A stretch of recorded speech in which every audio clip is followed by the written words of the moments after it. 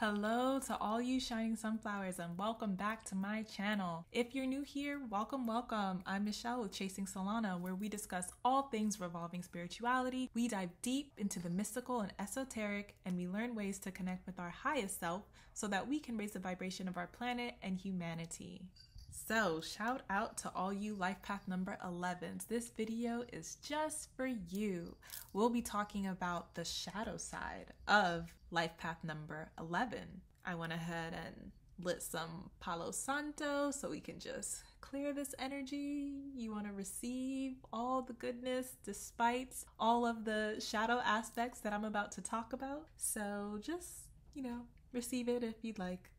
It's hard for us to talk about our flaws or things that, may be hidden within the dark, things that we don't necessarily like to address. But I just want to bring some awareness and highlight it for you guys. I've been learning a lot about internal family systems, which essentially is the ability to integrate all of our parts within us, the good, the bad, the ugly, the light, the dark, whatever it is, and to make ourselves whole. So even though we do have shadow aspects to us, we still have to embrace them and accept them for what they are, right? Now, some of you guys might be offended by the things I say, and if you are, then maybe that just means that you have to look within yourself and analyze why you are getting offended by some of the things that I might be saying. Maybe you won't be, Life Path 11s were very receptive, and remember, I'm a Life Path number 11 too, so I'm talking about myself here as well. I hope nobody feels attacked in this. Now, Life Path 11, I like to describe you guys as the spiritual healer. We are the spiritual healer. We have a very special gift for emanating natural healing energy to those that we come in contact with. And whether you're aware of it or not, there's something about a Life Path 11 that just radiates positivity and light. But we all know that there cannot be light without darkness. Yang without yin, black without white, highs without lows. And although Life Path 11s, we have a highly spiritual vibration full of compassion, enlightenment, and illumination, there are other qualities that we possess that isn't all sunshine and rainbows. So in this video, I'm going to talk about the shadow aspects of Life Path 11, as well as things that you can do to vibe in positivity. So if you're all suited up, let's take a dive. So, Life Path 11s. First things first, we can sometimes have this know-it-all complex about us. And I say this because we're old souls, right? And being an old soul, we are filled with wisdom and knowledge. We love learning new things. Sometimes we just know things without knowing why we know things. And we're continuously learning, and we enjoy spending our time seeking the truth. So it's not uncommon for us to spend a majority of our time diving deep into new subjects and learning everything that we can about said subject. Because of this, we may believe that we have knowledge that others do not. We think that, okay, because I've read X amount of books about this topic, I've spent hours on YouTube and Google learning about new things about this topic, then we might feel like we're experts. Sometimes people say jack of all trades, master of none. I think that can resonate with Life Path 11 energy, but sometimes we do feel like we're the master, and sometimes we do feel like we know it all. So when these characteristics are unbalanced and you are leaning more towards the side where, I know everything and I've studied this, so I know it, then we can be perceived as a know-it-all. And in this instance, we'd be hesitant to listen to the opinions of others. I've definitely been in this situation where someone was trying to educate me about a topic that I believed I knew a lot about, and I wasn't receptive to it. And that's because I thought, what else can you possibly tell me? I learned everything I needed to know. There's nothing else you can potentially tell me that I don't already know. What's important is we have to be receptive. Yes, it is true that there are things that we just know. We are extremely intuitive.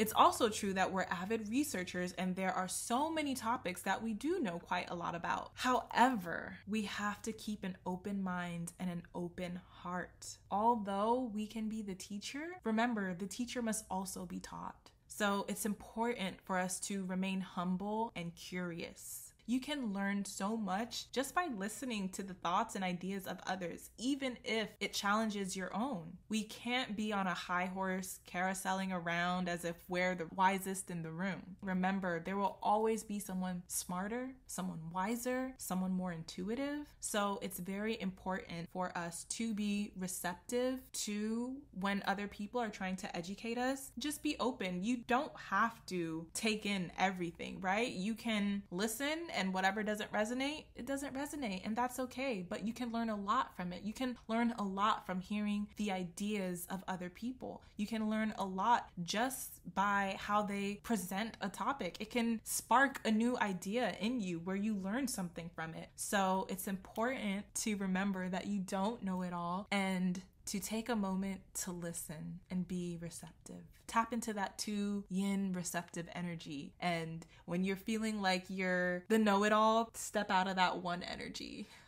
Moving on, life path 11s. Whew, this is one I love talking about.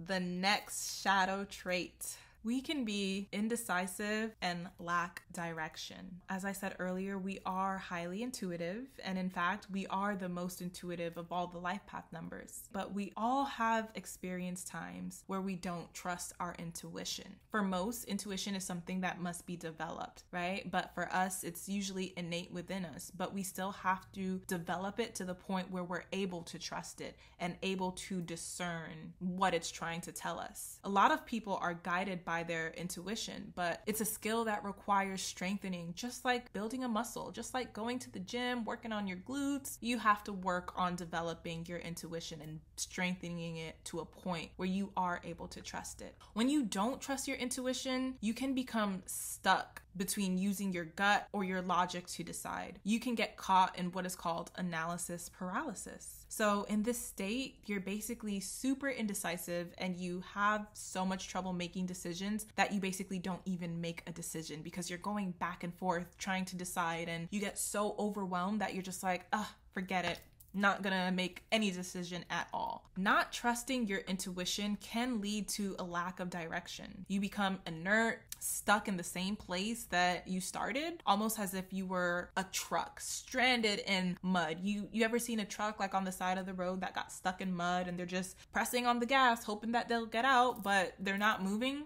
That can happen to us if we don't trust our intuition and if we have these difficulties making decisions. So also because we vibrate in the 1 and 2 energy, a lot of the times we feel so conflicted and contradicted within ourselves. So that can be another factor too. We get so confused as to which way to go, right? But we have to be able to balance the 1 and the 2 energy. That's very important. The opposition between the 1 and 2 causes even further confusion, and we're not always sure how to balance these energies. And we can experience difficulty in making choices, which will lead us to this overwhelming feeling of maybe even anxiety or depression. So it's very important for us to learn how to balance our energies between the 1 and the 2, how to strengthen our intuition, practice exercising that muscle of intuition, whether it be through tarot, pulling a tarot card every day and seeing where it guides you, and whether it's picking up on how somebody else is feeling or maybe what someone else is going to say. There's a lot of ways to practice building your intuition, but I can talk about that in another video. Let's move on to the next shadow aspect of life path number 11. We can be prone to anxiety and depression. Life path 11s, we're light workers, and we have a strong affinity to spreading peace, happiness, and love throughout the world. We have this burning desire to see others feeling joyous and in a state of happiness and a state of harmony. We love seeing other people happy. But let's just face it, our planet has a long way to go. There is so much destruction and negative energy still swirling around in this world. And far too often we hear stories about war, destruction, and random acts of violence. And for us, this is extremely disheartening because what we yearn to hear are stories of peace, expansion, intentional acts of kindness instead of random acts of violence. Okay, we want people to intentionally be kind from their heart. We want that pure love to radiate throughout the world. We just want peace and harmony.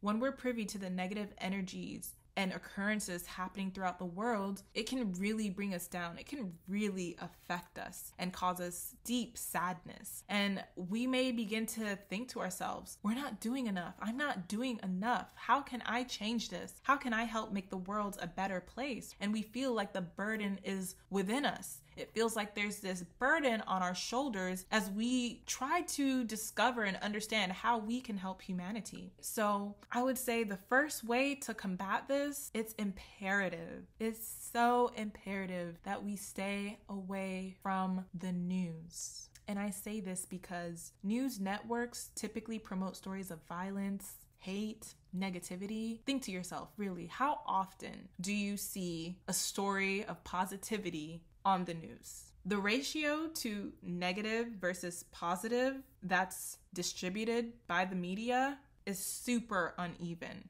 We're more often seeing negative things than positive things. We have to be very cognizant of the type of content that we're consuming. We're very sensitive, so sensitive to everything. Positive energy, negative energy, we pick it all up. So we have to keep our force field strong. We have to protect our energy. And by protecting your energy, this includes staying away from negative content. To be truthful, the world has a lot of dark entities and negative forces. Life Path 11, we are prone to encountering energy vampires, and they're quick to drain the life out of us, okay? I've encountered so many energy vampires who literally just sucked the life out of me. Opposites attract, right? Because we are generally this ball of light, we do attract dark energy. So when this happens, our life force energy is literally depleted and we begin to feel tense and unnerved and filled with sadness. So you have to be aware of your energy, okay? If you start to notice a sudden shift in your mood out of nowhere, like maybe you were feeling happy and then all of a sudden you feel down, depressed, analyze who you're around, okay? Who's around you right now? Why did your energy shift? Notice your thoughts and what you were doing at the time. What were you thinking at the time? Spiritual warfare is not just a myth. There are truly individuals roaming this world with the sole purpose of spreading negativity. So we have to protect our energy. We have to cleanse our space. Get some sage and smudge sage. Get the Palo Santo, to keep in the positive, good energy, okay? Maybe get some crystals to protect you. I like to use amethyst for psychic protection, spiritual protection. It's very helpful. Get some tourmaline. You have to protect your energy, Life Path 11. Now further, as a master number, we enter this realm with a persistent feeling of pressure. We can feel that it's our duty to accomplish something big, like making the world a better place, for example. From an early age, we generally know that there's something that we came here to do. Whether we know why we know this or not, it's just a feeling that we have, like, there's something I have to do, there's something I have to do. But discovering that, it can take time. Remember, master number 11s, we oftentimes take time to mature, okay? We may not even discover our purpose till later on in life. With that said, I know for me, sometimes I'm very impatient. You may be impatient as well. Sometimes we may feel like we aren't doing enough, or like we haven't made significant progress yet, or, we haven't helped the world in a significant way. And although humanity has come very far, there's still a long way for it to go. So we have to realize that with every good deed that we engage in, we are making an impact. Be mindful of your karma. Continue to do those acts of service, and genuinely, not just because you want to receive something good, but because you really believe that it's going to spread like wildfire. So with the realization that the world still has a long way to go, that can also contribute to those feelings of anxiety and sadness. So we can be prone to anxiety and depression, and that is something that we do have to work through. Moving on, Life Path 11s. Like I said just a minute ago, We are slow to mature. We can be slow to mature. It takes time for us to bloom, and it's not uncommon for us to feel confused about our purpose or our mission. So yes, there are some people who have it all figured out by their mid-20s or even before then. But for us, we may not recognize our goal or our potential until our 40s or even our 50s, right? The important thing for this is engaging in self-development as soon as possible. The sooner you begin, the more you'll learn about yourself, and the sooner you'll be able to make an impact on others. Self-awareness is key. Self-awareness is literally a superpower. When you know better, you do better. Because if you know something, you have the ability to change it. So learning about yourself from an early age can save you a ton of heartache, confusion, anxiety, and diving deep into your personal blueprint will provide you with understanding about why you do certain things. It'll give you more insight into maybe hidden talents that you didn't know you had. It may even guide you towards your personal dharma, your duty, your purpose, okay? So although Life Path 11s, we are like fine wine, we get better with age, we can accelerate our process by learning about ourselves now. Learn all about your numerology chart, your natal chart. You want to learn about your birthday number, your life path number, your soul urge number, your personality number, okay, your destiny number. All of these things are so important to learn. You want to learn about your rising sign, your sun sign, all your signs, your moon sign, all of your signs. They're all important to know. Really take a dive deep into your natal chart so you can understand yourself better, okay? Maybe you want to also take a look into your personality type. The Myers-Briggs type indicator is a great assessment tool to kind of understand yourself more as far as personality goes. Maybe look into your Enneagram. Use any self-development tool that you're interested in to find out who you are. Self-development, self-awareness is key. Life Path 11, let's move on to the next shadow aspect that we have. Scattered energy, lack of direction, and being ungrounded. As a master illuminator, we have this intense energy. We have the energy of the Life Path 1, but magnified because it's the double one. It's that 11 energy. And due to the intense energy that we have, it's not uncommon for us to become scattered or ungrounded. We have a very close connection with Source. Very close. We're very spiritual. We're very intuitive.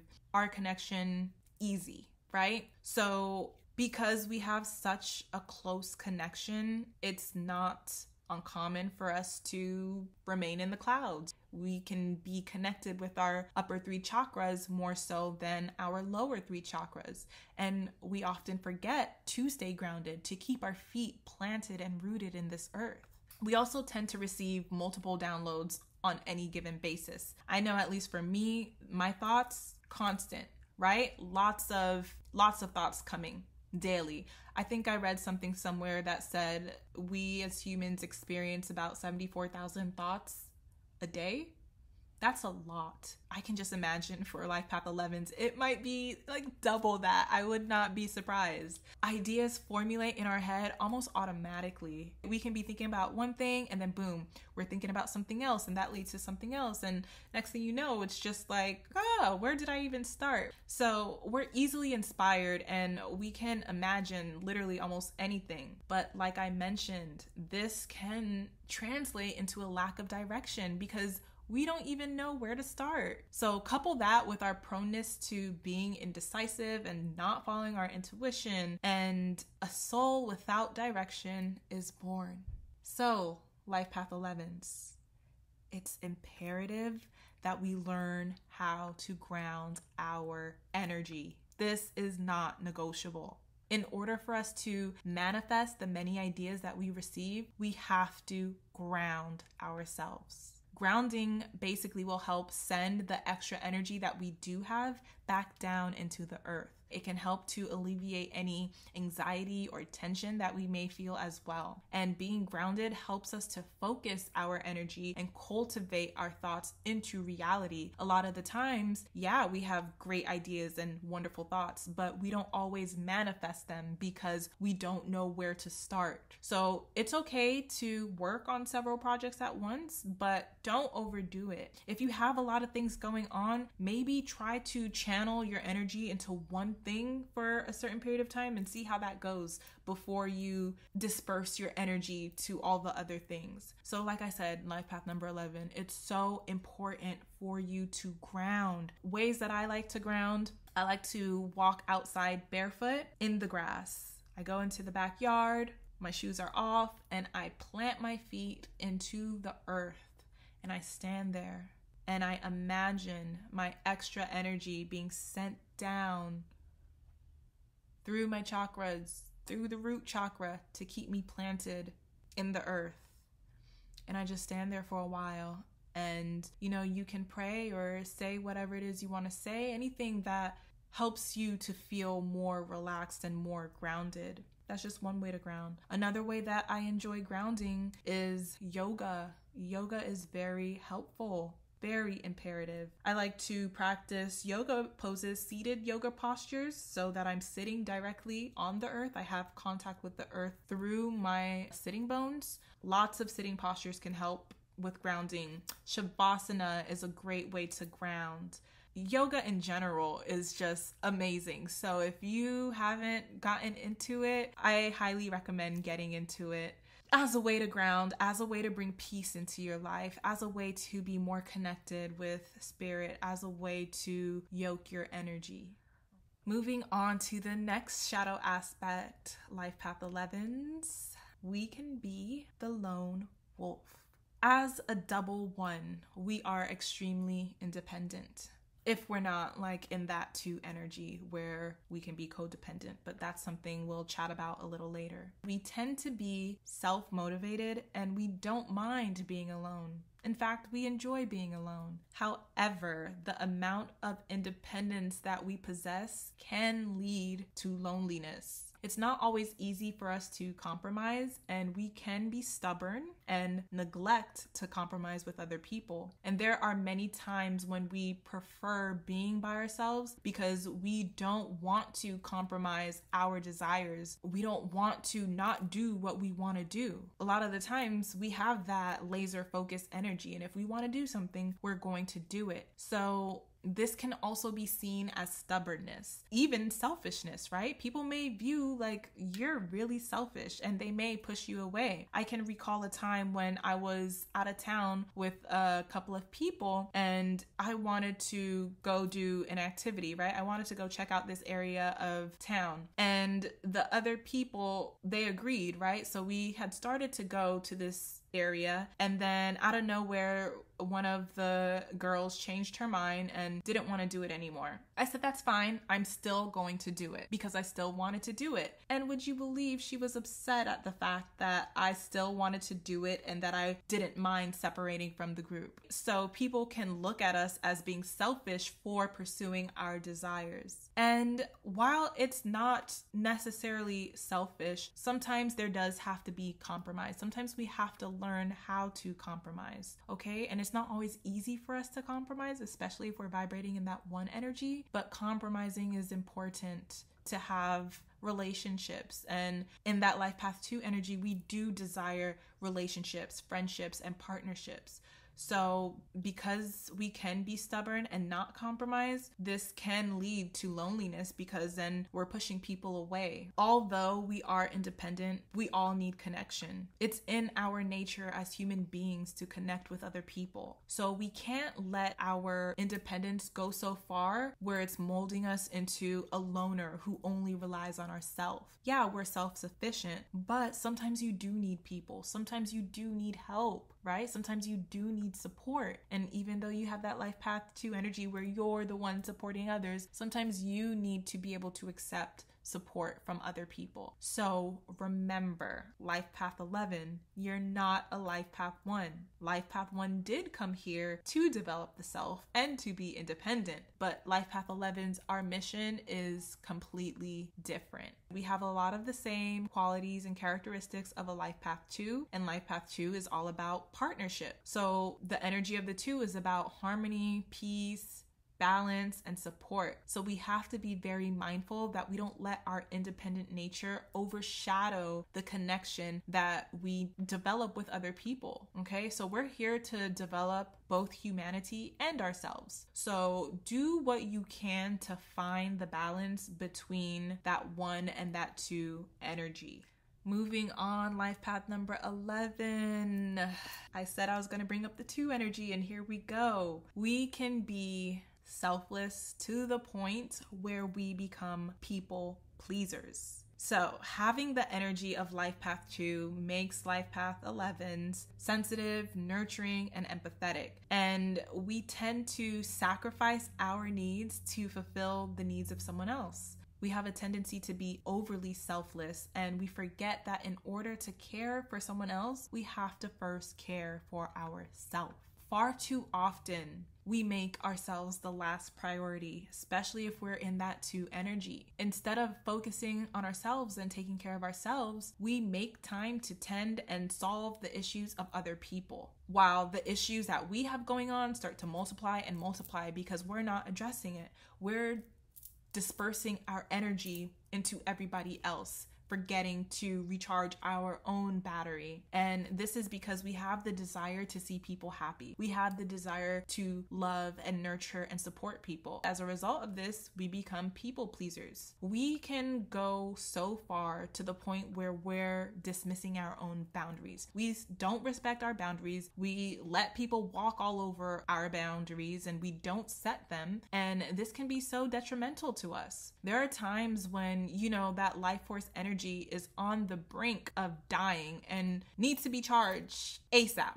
But we'll continue to say yes to something knowing that we have no energy. And that is just such a huge disservice to yourself. And this is because we have the fear of letting people down. So it's our duty for us to learn how to say no and how to mean it. Don't let anyone disrespect your boundaries. Don't disrespect your own boundaries. To function productively, we have to conserve our energy. And, I'm into yoga, so this is the idea of a yogic principle, one of the yamas called brahmacharya. It's the 4th yama of yoga. And brahmacharya essentially is conservation of our vital energy. Life path number 11, we have to learn how to master self-care, and we have to learn how to identify when we need to take a break, when we need to step aside and recharge, when we need to rest. We can't let other people continuously use us. Remember, people can recognize the light that's within you as a life path number 11, and that's because you shine so brightly. And if you neglect your boundaries, they'll be quick to neglect them too, okay? They'll milk whatever they can out of you with no regard for how you're feeling or no regard for your well-being. Instead of committing to things without pause, decide that you need to take time to think about things before accepting something. Like if someone invites you somewhere, maybe you can say, that sounds like a good idea, but I need some time to think about it. Let me get back to you. Do you know what I mean? Or also, if you do commit to something and then 2 weeks later that thing comes up and you don't want to go anymore, say that. Say that you're not feeling it anymore, and don't feel guilty about the fact that you don't have the energy to commit or to follow through on the commitment you made a few weeks ago. You have to conserve your energy. When you find yourself saying yes when you really want to say no, it's a sign that there's a hole in your force field, okay? There's a hole in your aura somewhere and it needs to be repaired. So in these moments, take time to yourself to get back in tune with you and what it is that you need to be the best person that you can be, not only to others, but for yourself. Moving along, life path 11. It's a hard one to admit, but it's very true. We can have large egos and we can be very prideful. So life path 11, we are powerful. We do have a lot of power, and we have the ability to alchemize, to manifest, to invent. And a lot of these skills that we have can sometimes be effortless. I know you know what I'm talking about. We may even surprise ourselves with what we come up with and how little time it takes for us to come up with something. I know you know what I'm talking about. We have this ability to channel our creative energy, and that ability can lead us to having this overly inflated ego. It can lead us to have a lot of confidence. And there's nothing wrong with having confidence, right? But it becomes a problem when the ego takes over. So we know that we're dope. Other people know that we're dope, but it is so essential for us to remain humble. Yes, we're creative. Yes, we're magical. Yes, we're powerful. But so are so many other people, okay? So don't let this go to your head. You cannot fulfill your mission if you are mounted on your high horse and forget to come off of it, because that's not the point of life path number 11's purpose, right? We have to step off of that high horse and realize that we're all souls, spiritual beings having a human experience, regardless of your life path number. We have to let go of any pride that we develop due to our strengths. We have to be humble. We are naturally confident, and we believe in ourselves wholeheartedly, especially if we're in that one energy. When we become aware of the power that we possess, especially if you're just finding out that you're life path number 11, stay modest, okay? We have to be modest, and don't use the power that you have within you for manipulation or for any other reason that doesn't serve humanity or doesn't bring positivity to this world. So we have to remember we're not better than anybody else, okay? A lot of the times people find out they're a master number and they're like, oh, I'm a master number, so that makes me better. No, it's actually a burden to be a master number because we have this responsibility that we have to fulfill. We are all here to grow and to learn from one another. So in times when you feel your ego taking over, take a step back and humble yourselves. Stay humble. And a quick way to express humility is to practice mindfulness and gratitude. We have to be mindful of our thoughts, of our actions. We have to recognize our errors, our flaws. This is a great way to do it by watching this video about your shadow aspects. It brings you back down to earth and makes you realize that you aren't perfect. Nobody's perfect. Only perfect person is God, right? We have to strive to be better. When we do get caught up in our shadow aspects or in our ego, we have to be better and be mindful that it happened and learn from it. We also have to be thankful that we have the ability to think about things that we can do to be a better person. Practice gratitude. Be thankful that you have the wherewithal to think, oh, okay, right now I might be a little too arrogant, or right now I might be a little too cocky. Let me bring myself back down to earth. Thank you, God, for this realization. Thank you for helping me humble myself. You know what I mean? Like, there's so many things or so many ways to practice gratitude. That's just like a quick example. But I say all that to say, remain humble. Don't be so attached to your ego. We are so much more than the ego. It's the soul that's important. The soul that lies within us, the Atman. Okay. Moving on, life path 11.